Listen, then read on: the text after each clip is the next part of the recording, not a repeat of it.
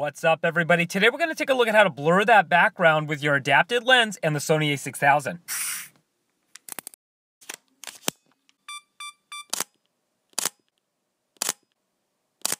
Okay guys, so I was out at the park over the weekend and I wanted to do a short video on how to get that blurry background, that shallow depth of field. Now let's set up the camera, and to keep things nice and easy, I'm going to put it in aperture priority, and then for the ISO, I'm going to set that on auto ISO. That's going to allow us to just change the aperture and get a correct exposure. Now let's jump back to the park bench, and I set up a subject about 3 or 4 feet away, and the adapted lens I'm using today has the smallest aperture at f/22.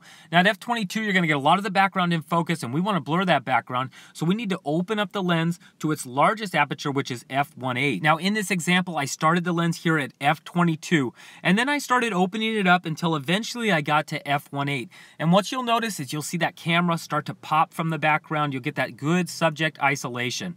Now here are a couple more examples, guys. I want to bring your attention to the camera here, get rid of the trash can and messy background, and I do that the same way, opening up my aperture and getting that shallow depth of field. Now thanks for watching, and if you like this video, hit that like button. If you want to see more like it, go ahead and subscribe, and I always like to hear the comments. So go ahead, leave a comment down below, and we'll see you next time.